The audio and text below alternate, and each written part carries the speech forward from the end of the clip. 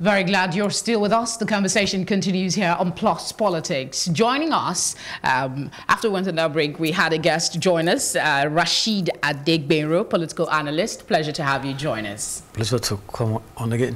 Okay, so just before we went on that break, we're talking about the comment by the INEC boss. He indicates that campaigns in the Kogi, I think either Bayelsa or Kogi, is going to end 24 hours to the elections. Yes. And constitutionally, we know that it is 48 hours before an election. Are we setting a precedence with this? I would say a dangerous precedent, because when we have the next general election, people are going to climb on this position. That the election should possibly, a campaign should possibly end even 6 hours to the election. A breach of constitutional provision is an invitation to chaos. It's a signal that rules set are not static. They could be bent to suit whatever circumstances. And trusting the electorate, various interpretations could come in. So I think it's the best interest of INEC and the nation that whatever provisions we have in the Constitution should be strictly followed. That's where to reassure the people that fairness and justice will play out at the end of the day. Okay, let me ask you this question. Just as part of matters developing in the Kogi politics, there is a case in court, at the Federal High Court, instituted by a former candidate whose nomination was, nullified by INEC. I think her name is Natasha Akpoti. She's challenging the candidacy of Yahya Bello, saying that he has dual registration as a voter, and that is against the law. It's illegal, and on that premise, the court should dismiss his candidacy. She's not stopping there. She's also saying that he should be barred from contesting for public office for 10 years. I want to get your reaction. Do you see a disqualification coming so close to the elections? Well, one thing I know about Nigerian law is this: as long as the governor is still sitting down there as a governor, he still has the immunity. And as the concern, in respect of the immunity clause, you cannot, for any reason, take any governor to court.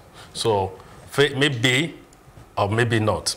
I'm not a judge and I'm not a lawyer that can easily interpret that particular. But one thing I know is this: the information in respect of the dual registration was actually brought to limelight by INEC after the last election. I think it was even after Yahya Bello was sworn in as the governor. INEC actually brought that in, actually gave the information out, which we are all aware. And I know that INEC know the necessary things to be done, the necessary actions to be taken in respect of that. But nevertheless, INEC has the power to disqualify anybody.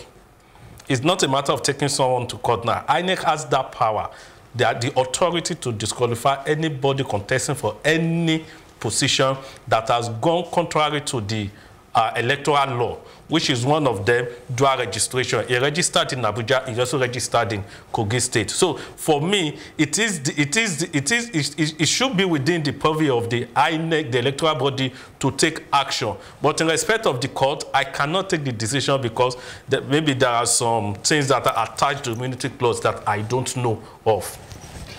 What's your perspective on this? Well, the issues raised concerning the dual registration is a simple issue to resolve because we are working in the manner of data capture, to capture your fingerprints and so on. If Yahya Bello had committed this offense, like my colleague said, it's so easy for INEC to determine and take appropriate action. If INEC should pass or approve that candidature, there are some possibility that might have been some other developments. Yeah, but if you're talking about INEC making, you said it yourself, that INEC brought this issue to the fore in the last election, but nothing seemed to have been done.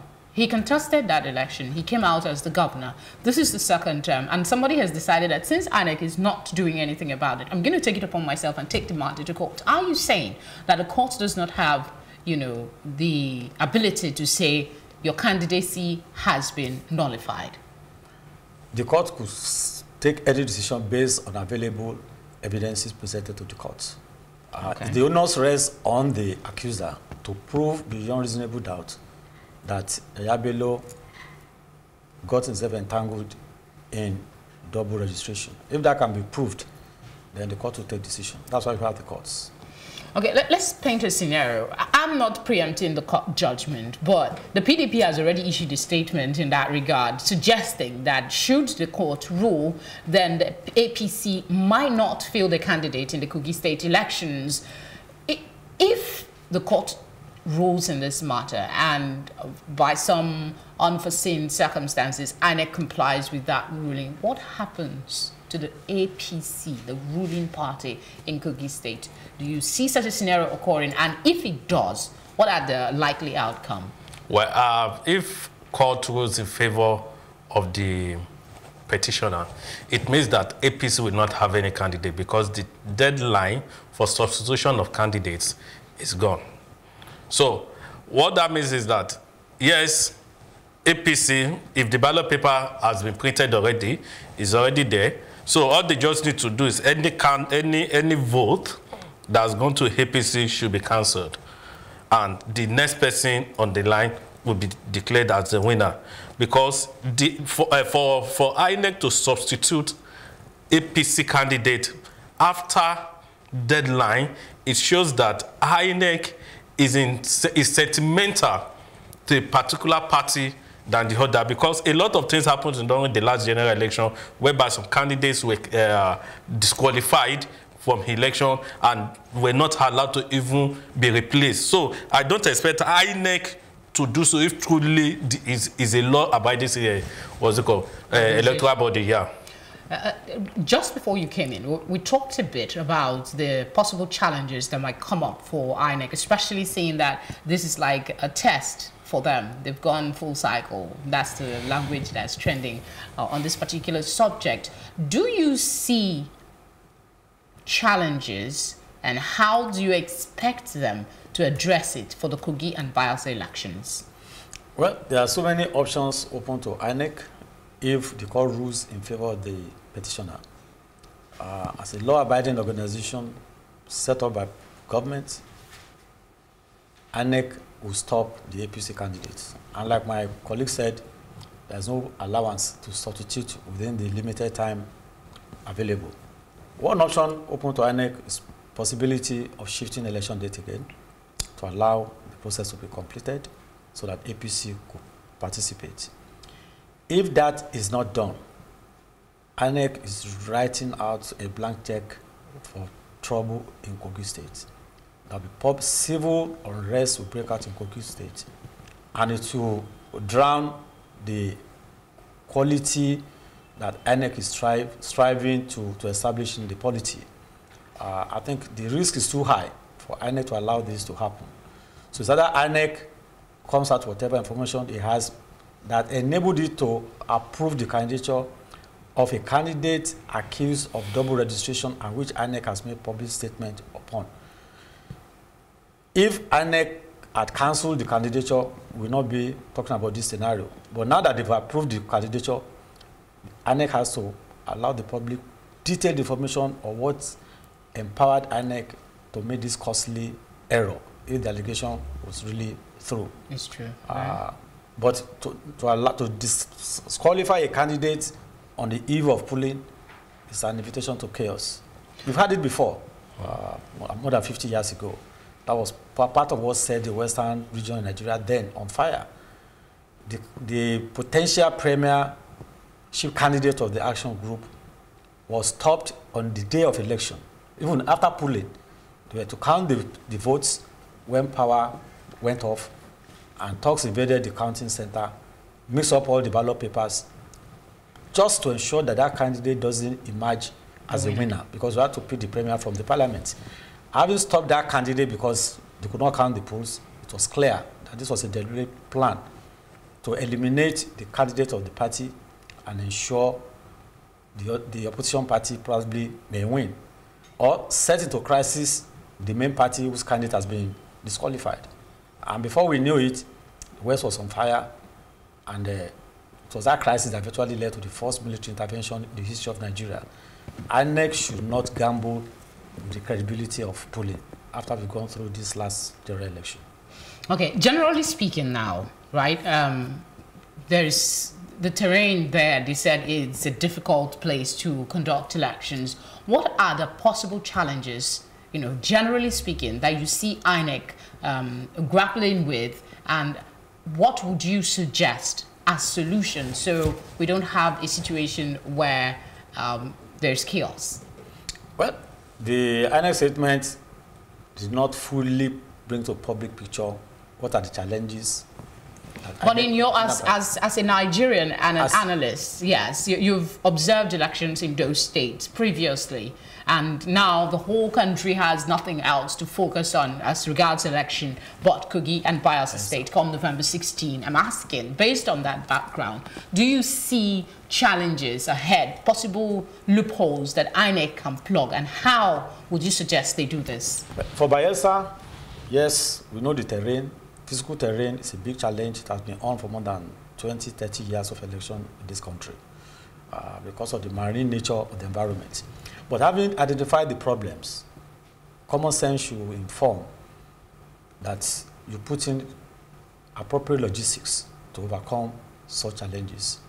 The election is a project. It has a beginning and an ending.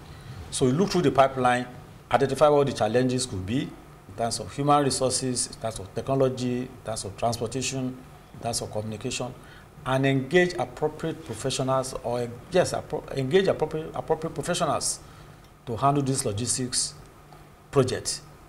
It's like we want to build a bridge or build an airport. You have a plan. It's too late or so poor in 2019 for INEC to be telling us challenges conducting elections in Kogi or Bayelsa or any state in the country. You take it as a project, apply modern techniques of project management to it, and you smile at the end of the day. So INEC has no excuse to tell the nation that it will face challenges. We've had this type of thing before from customs. Okay. When the CG of customs said they cannot police the border, I mean, that CG should have lost his job within an hour of that statement. You were engaged to police Nigerian borders against porous imports, and you came and said you cannot police Nigeria's border. You have no, there's no reason for you to be on seat again. Okay, we have a little time left on this part of the program, so I'm going to ask you this question. Basically, some people are saying, we've not talked about Bayelsa a lot because it seemed to be relatively calm there. So that's what most analysts are saying. Do you agree with this position, and is it a good thing? Bayelsa situation politically, we hear of Kogi all the time, but you don't hear so much controversy, it seems, coming from, aside from political infighting. Yes, the reason is this.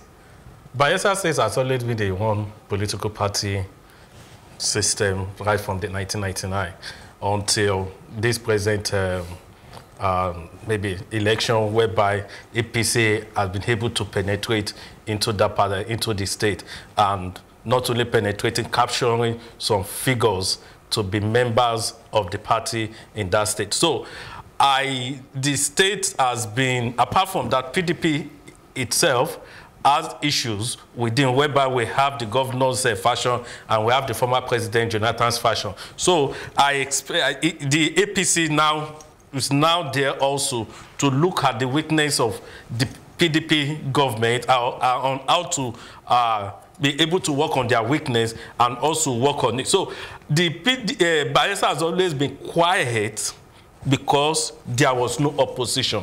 Now that there is opposition, I don't expect the same thing this time around. So there might be a slight change. Yes, yes. All right, thank you very much, gentlemen, for coming on this part of the program.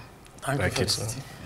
All right, we'll go for a short break. When we return, we'll be speaking about a particular Nigerian governor, who wants to return to school and the controversy that is causing. Stay with us.